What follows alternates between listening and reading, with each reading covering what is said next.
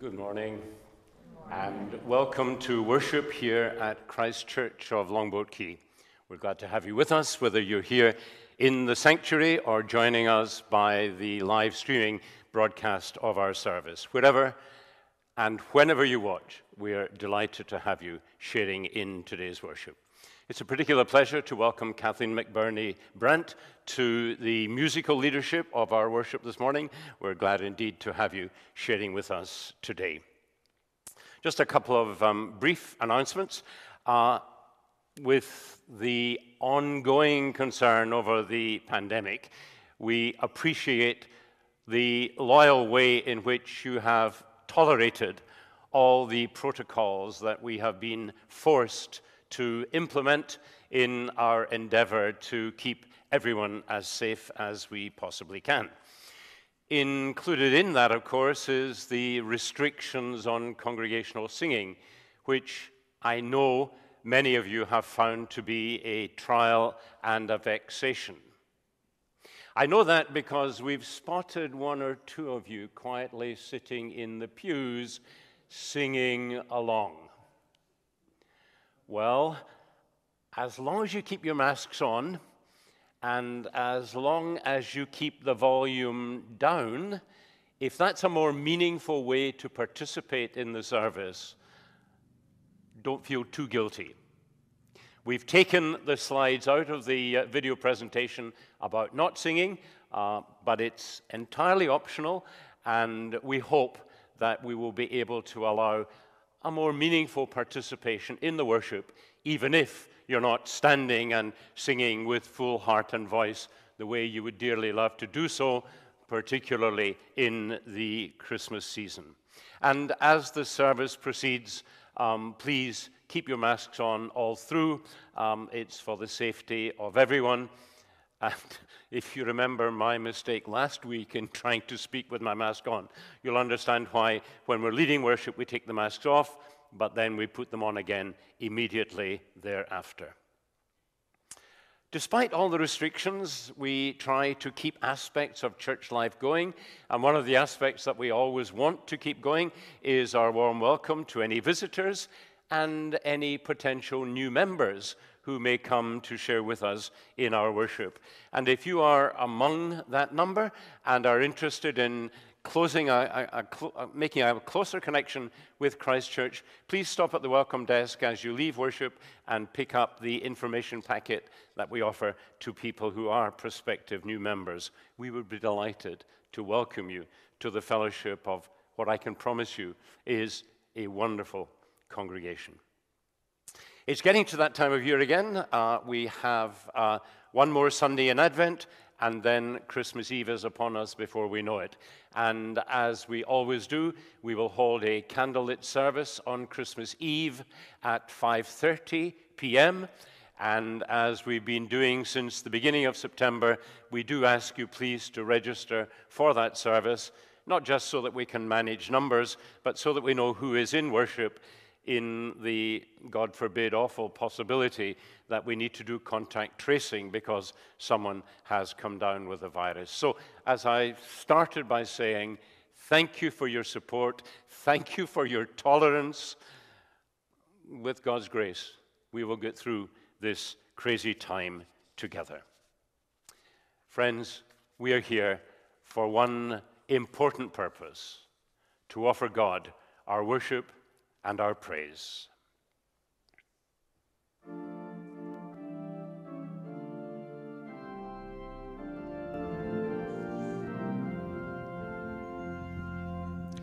Good Christian friends, rejoice with heart and soul and voice. Now you hear of endless bliss. Jesus Christ was born for this. He has opened heaven's door, and we are blessed forevermore. Christ was born for this. Christ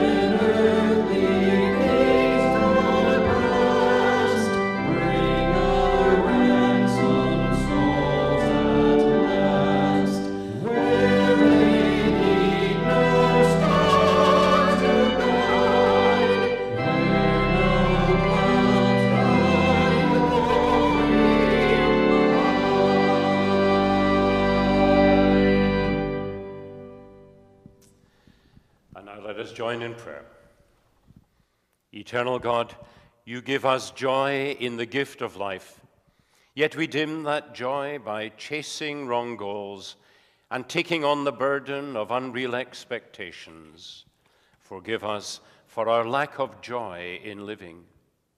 You intend us for joy in our relationships, yet at times we are shallow and self-centered, needing affirmation but slow to return it.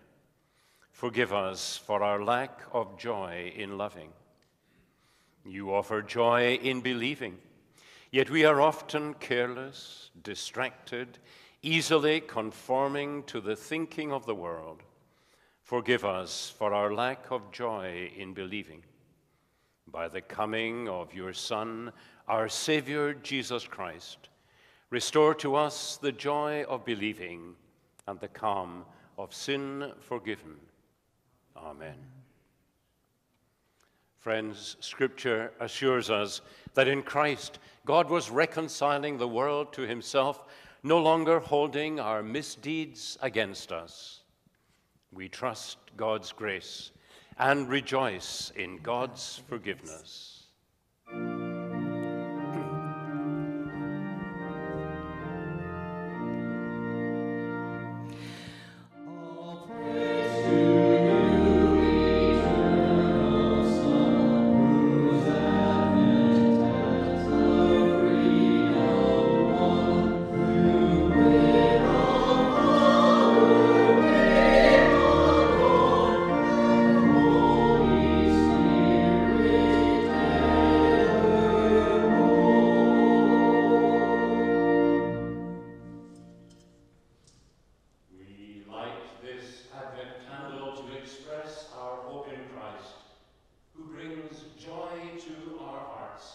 In the knowledge of God's love.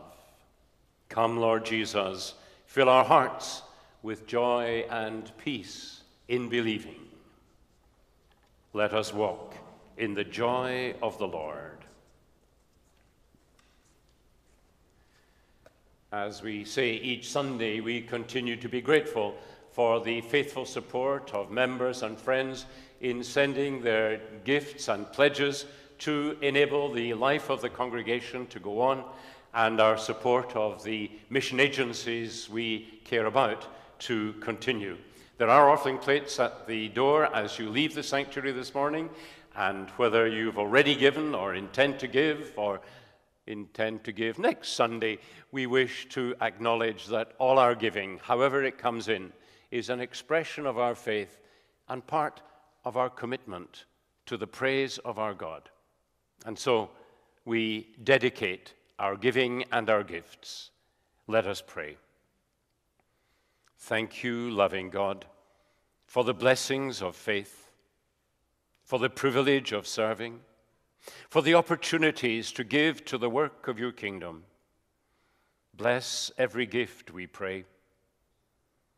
Thank you for all the people in whom the spirit of giving thrives and who offer themselves particularly at this time in the service of others.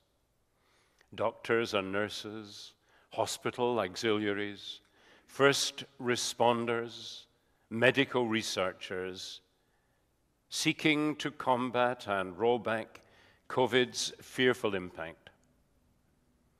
Thank you also for the people in whom the gift of giving finds expression in daily acts of assistance, care, encouragement, and reassurance.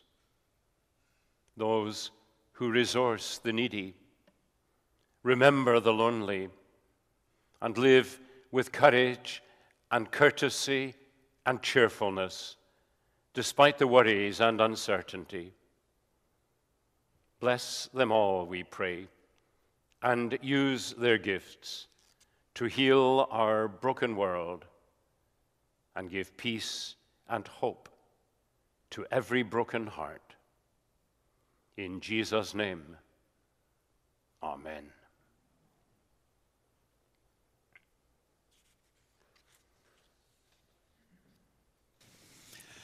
Our first scripture this morning is from Isaiah 35, verses 1 through 10. The wilderness and the dry land shall be glad. The desert shall rejoice and blossom. Like the crocus, it shall blossom abundantly and rejoice with joy and singing. The glory of Lebanon shall be given to it, the majesty of Carmel and Sharon. They shall see the glory of the Lord, the majesty of our God. Strengthen the weak hands and make firm the feeble knees. Say to those who are of a fearful heart, be strong, do not fear. Here is your God. He will come with vengeance, with terrible recompense. He will come and save you. Then the eyes of the blind shall be opened, and the ears of the deaf unstopped. Then the lame shall leap like a deer, and the tongue of the speechless sing for joy. For water shall break forth in the wilderness, and streams in the desert. The burning sand shall become a pool, and the thirsty ground springs of water. The haunt of jackals shall become a swamp. The grass shall become reeds and rushes. A highway shall be there, and that shall be called the Holy Way. The unclean shall not travel on it, but it shall be for God's people. No traveler, not even fools, shall go astray. No lion shall be there, nor shall any ravenous beast come up on it. They shall not be found there, but the redeemed shall walk there. And the ransomed of the Lord shall return and come to Zion with singing. Everlasting joy shall be upon their heads. They shall obtain joy and gladness, and sorrow and sighing shall flee away. Amen.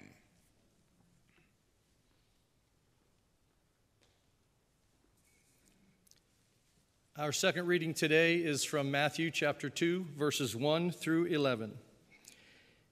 In the time of King Herod, after Jesus was born in Bethlehem of Judea, wise men from the east came to Jerusalem, asking, "Where is the child who has been born King of the Jews?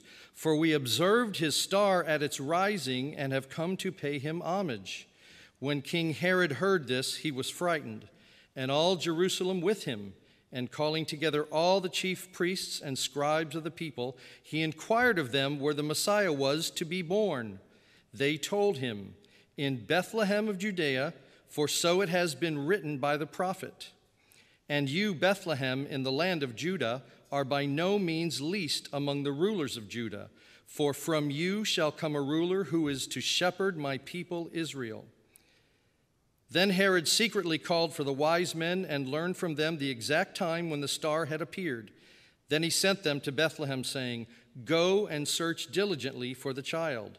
And when you have found him, bring me word so that I may also go and pay him homage." When they had heard the king, they set out, and there ahead of them went the star that they had seen at its rising, until it stopped over the place where the child was. When they saw that the star had stopped, they were overwhelmed with joy. On entering the house, they saw the child with Mary, his mother, and they knelt down and paid him homage. Then, opening their treasure chests, they offered him gifts of gold, frankincense, and myrrh. This is the word of the Lord. Thanks be to God.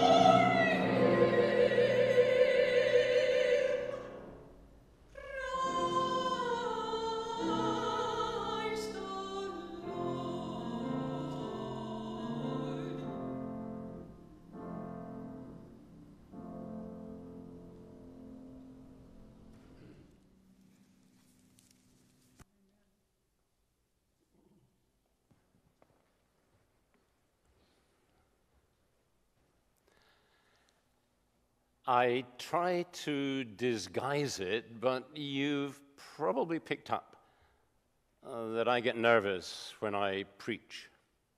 Still do after all these years, but when I first started in ministry, I was terrible.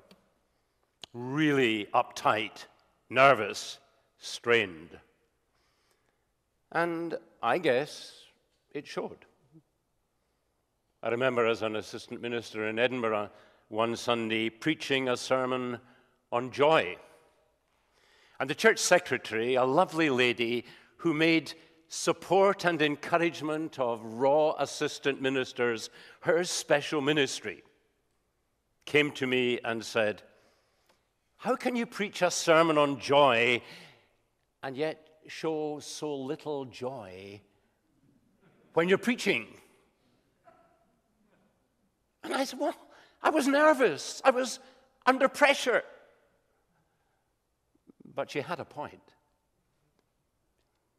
My friend Andrew Purvis didn't need that point being drawn to his attention.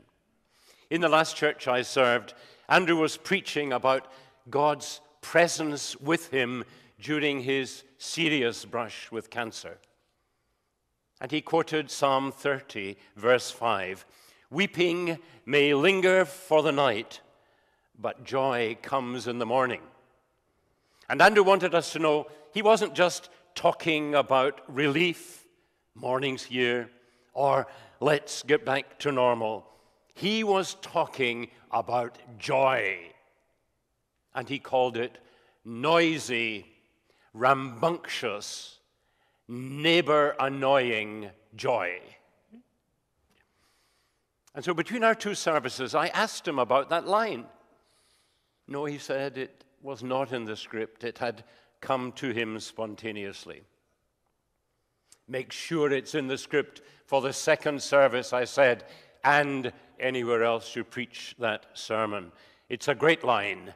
Noisy, rambunctious, neighbor-annoying joy. And so Andrew did. He repeated it at the 11 o'clock service.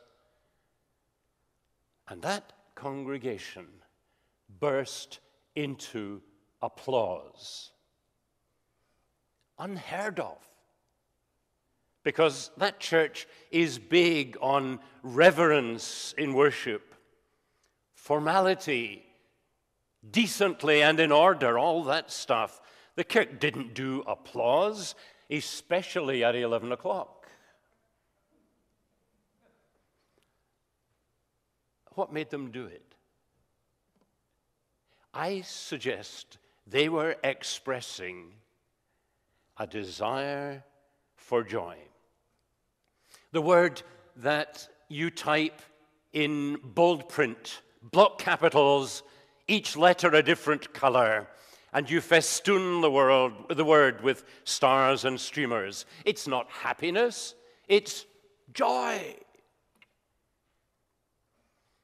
Like that guy in the bank advertisement on TV who's so excited about his credit card that he shouts about its benefits to all his neighbors. Then his next door neighbor points out that he's only standing a few feet away from him. "Why are you shouting?" he said. And the guy replies, "It's what I do."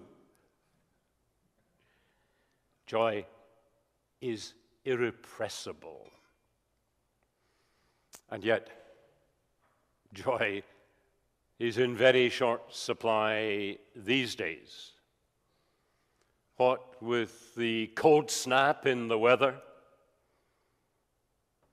the colder political turmoil in Washington, and the pandemic, we could all do with an injection of joy these days. Could we not? Well then, we've come to the right place. We read today about wise men following a star and being overwhelmed with joy. It's a kind of pity that we don't always take the wise men sufficiently seriously. Sure, they march across our Christmas cards. They feature in our Christmas carols. I nearly said they star in our Christmas carols, but that would have been an unforgivable pun. And of course, they're big in the children's Christmas pageant in church. This year, of course, the pageant's different. The children are still there wearing Dad's bathrobe and a kitchen towel on their heads, but the pageant has gone digital, streamed into the congregation's worship virtually. The church tech wizard includes night skies from the planetarium website. The wise men have satellite navigation on their camels, and they wear night vision goggles. And the journey in the pageant takes place in front of Zoom-supplied backgrounds, showing Jerusalem, Herod's palace, and Bethlehem. And then they pull out their mobile phones and take photographs of the baby and his mother before they leave. That's the kind of way we think about the wise men. But friends, they're not in this story to entertain children. They're in this story to educate adults. They've come from afar. They're seeking a new king. Today we would call them seekers. They lived at a time of intense longing for a better world, kind of the way we do as well. But back then, in some of the ancient writers whose works have survived, we find several traces of the fact that it was known that there was an almost worldwide longing for a new divine ruler who would come and put the world to rights. And so the meaning of their journey to Bethlehem and their discovery of the Christ child lets us see how God responds to seekers and offers acceptance. Now, it was a serious seeking they were engaged in. Their fulfillment didn't happen instantly. It involved a long journey, a commitment to pursue this search wherever it led, a willingness to ask questions, a willingness to be discerning in their response to what they discovered. And notice the way Matthew tells the story. They were overwhelmed with joy, not when they found the Christ child, but when, after leaving Herod, they saw that the star was still there before them. They were still being guided. God was still leading their search and leading them towards its fulfillment. Their joy was the joy of discovering that God honors honest, serious seekers. And this, of course, resonates with the pilgrimage many people are on as they seek for faith. Some people, of course, find faith quickly, take a decision, and by God's grace it sticks. Wonderful. But many others have had to take a slow, circuitous path towards faith. C.S. Lewis began his life in academia, determined that he was going to stay in control of his life. He had no need for religion. But across the years, people came into his life who unsettled that conviction. Things happened that made him stop and reflect on its possible meaning. And bit by bit, these events and these people nudged Lewis towards faith. These pointers pointed one way. And when the pointers left him no alternative but to embrace faith, even that was a slow two-part process. He began by acknowledging the existence of God. He became a theist. He believed there was a God. But it took some time to get from that to a position where he was prepared to bow down and acknowledge Jesus as Savior and Lord. And as he tells of his journey towards faith, he calls all the people and the incidents that nudged him forward, he calls them arrows of joy. And when he was finally a committed Christian believer, he summed up his experience as surprised by joy. Joy in the discovery that God honors honest, serious seekers. And so if you're on a pilgrimage, if you still feel that you are seeking, maybe even just seeking a deeper faith, keep going. Don't give up. God honors honest, serious seekers. And that is surely why the Christmas that Advent leads to is a festival of joy. Joy in the reality of this love from God. Inspiring seekers, forgiving sinners, changing lives. And I say that because change too is part of the story of the wise men. Perhaps like me, you have some disappointment in the way modern translations have changed bits of the story.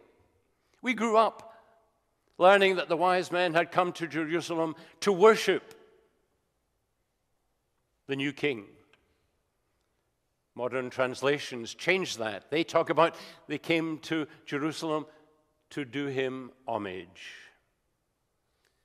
And that's probably a correct change. You see, the word in question was first used of people bowing before rulers, acknowledging their authority.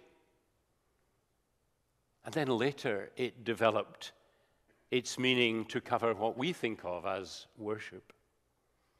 And so the original meaning of the word, just secular homage, invites the suggestion that perhaps the wise men came as ambassadors, as diplomats, to pay respect, politely to acknowledge the start of a new regime. Maybe they hoped to reconcile ancient enmities. Maybe they wanted to sign a treaty or draft a trade deal. And if you think about it, their gold, frankincense, and myrrh were more appropriate as a tribute to honor a powerful leader than as gifts for a baby born into an artisan household. Now, these men were used to the corridors of power. And they knew to be careful to appraise the people who wielded that power. And it didn't take a huge amount of discernment to get a handle on old Herod. First, there was his anger, barely suppressed, when he heard them talk of a newborn king. Then they saw his fear, barely concealed, because Herod was paranoid that his grasp on power was precarious. And then when he told them to return and tell them where they'd found the child, well, these guys could smell a hypocrite from 100 yards. And despite being saddle sore, they couldn't wait to get back on their camels. And when they dismounted at Bethlehem and saw Mary, Joseph, and the baby, when they saw the humility, when they felt the love, when they were warmed by the welcome they received, despite being foreigners who arrived inconveniently, the realization dawned. This was what they had come for. This is what God had wanted them to see, indeed had led them to see. And in that moment, their whole perspective was changed. Their worldview was challenged. God's love upended the expectations of what a Messiah to rule the world would be. They were changed too, surprised by joy. As ambassadors, they had lived among the love of power. Now, at Bethlehem, they perceived the power of love. And their joy in that perception changed them. And it strikes me, friends, that for 2020, Christmas gives us the chance to show the world the power of joy to change things and make them new. So many of the issues we face as a nation need the healing balm of joy poured on them. There's so much anger, so much division. One of the big issues, of course, is racism. Now, the racism of the ancient world would have excluded the wise men from the East. God didn't. God led them and wrapped them in joy. Addressing modern racism, Kerry Connolly has written a book that she admits is confrontational and upsetting, called Good White Racist with a question mark. And after it was published, one reader wrote an angry, nasty post on her Facebook page. Her initial reaction was she wanted to respond in kind, but she didn't. I must have been having a good day, she said. God and the angels must have been in charge. She changed her approach. She apologized for the upset her book had caused. She offered the guy a refund of his $12. And from that gentle response, a dialogue developed. And she got to see more of previously angry George. She says, I thought it was pretty cool that George cared so much about his daughter's opinion. It was because his daughter had called him a racist that he went and bought the book to try to find out. It was cool, she said, that George cared so much about his daughter's opinion and the fact that he was willing to buy a book to find out if he was a racist or not. That demonstrates a real willingness to learn. He was a dad who loved his daughter. He was a man who didn't want to be a bad person. He was a guy who got uncomfortable and offended when he was presented with an opinion different than his own. He was being deeply human. A healing conversation developed. And knowing that I was going to be preaching about joy, I checked her book out. I was sure I would find in this book a stellar quotation that would just nail this sermon. So I did an online search of the book. No results for joy. 0. Now, of course, I understand that racism is a horrible, deep-seated problem. And I understand that the pain and injustice of racism will not easily be healed. Nevertheless, I was disappointed to discover that she hadn't even once mentioned joy. Because we need joy to heal. We need Christian joy to grace our disagreements and lead us deeper into truth. In fact, I would say that if you dig deeply enough, any act of Christian service is an expression of joy, somewhere, somehow. And if digging deep, you don't see joy, I would say it was questionable whether it really was Christian service. Or if it was Christian service, it was not being done in a Christian manner. And I say that because God's joy throbs all through Scripture.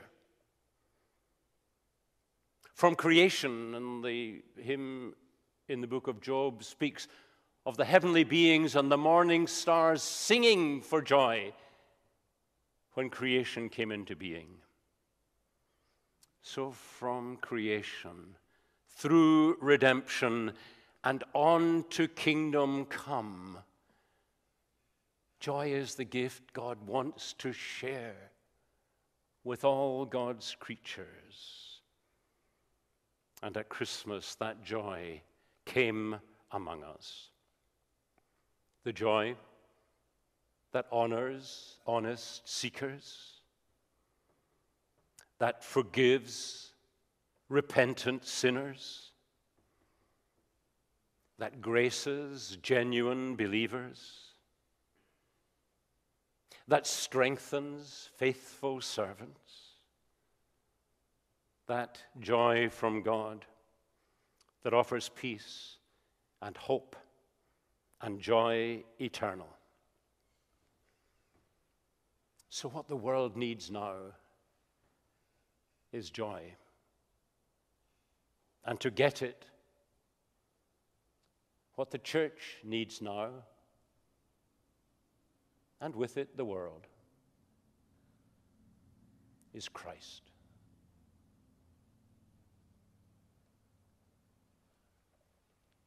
Let us pray. Living God, by your word, we live and move and have our being. As you have illumined our hearts with the glory of your love, first glimpse in the baby of Bethlehem, and then confirmed throughout Christ's joyful life, so awaken in us a sense of your presence, a trust in your grace, a desire to share your joy, that we may praise and thank you for all your goodness, for the humility of Jesus and his willingness to enter human life. We thank you. For those who follow in his way and show the world the strength that is hidden in weakness, we thank you. Thank you for the obedience of Mary, for the righteousness of Joseph, for the commitment of the wise men, seeking the meaning of the star and finding the glory of God's accepting and inclusive love. God, accept our glad thanksgiving for all you have given us through Jesus Christ our Lord. We pray, dear God, for your blessing on those who need your blessing at this time. We pray for those who are anxious in the season of celebration, or hungry in the season of feasting. We pray for those who are lonely in a series of people gathering, or grieving in a season of joy. We pray especially for those whose Christmas the pandemic spoils, those restricted from being with loved ones. And we pray for those people who make Christmas one of their annual visits to church and who will miss this year the chance to hear of your love for them. We pray for those who are childless amid the celebration of a birth, or homeless in a season of belonging. We pray for those who are listless in a season of God's purpose, or who feel unloved in a season of love. We pray for those who are unbelieving in a season of worshiping, or feel angry in a season of loveliness. God of grace and goodness, they are all your children, objects of your eternal love, targets of your divine joy. Come now to our world through Jesus Christ, Emmanuel, God with us, to right our world and save us from our sins. Help us as followers of Jesus to live our gratitude and faith and show the grace and love by which you have grasped us in how we interact with others, until at the last you bring us to Jesus and the joys of your kingdom. And now, as Jesus taught us, we pray rejoicing, Our Father, who art in heaven, hallowed be thy name.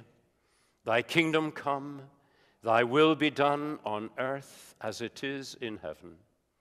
Give us this day our daily bread, and forgive us our debts as we forgive our debtors. And lead us not into temptation, but deliver us from evil. For thine is the kingdom, the power, and the glory forever. Amen. Receive our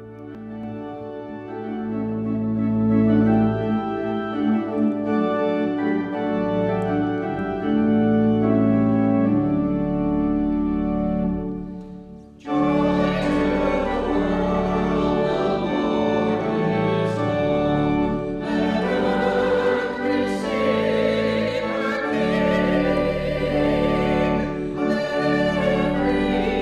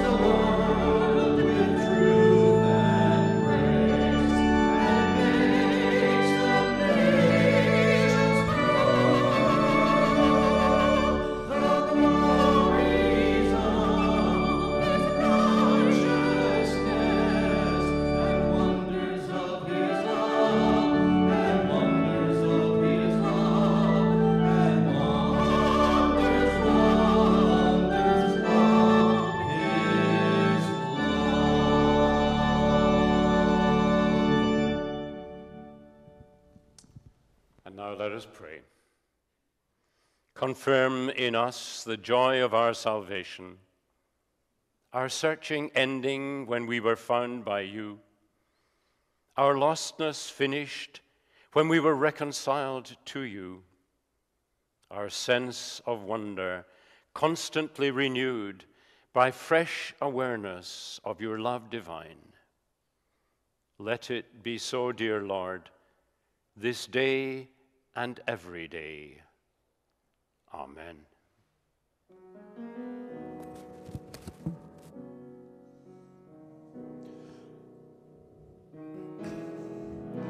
The Lord bless you and keep you. Make his face shine upon you and be gracious to you. The Lord turn his face toward you and give you peace.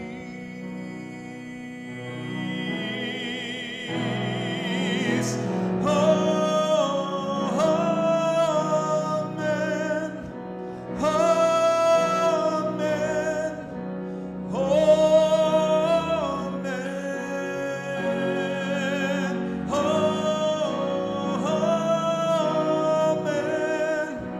Amen. Amen.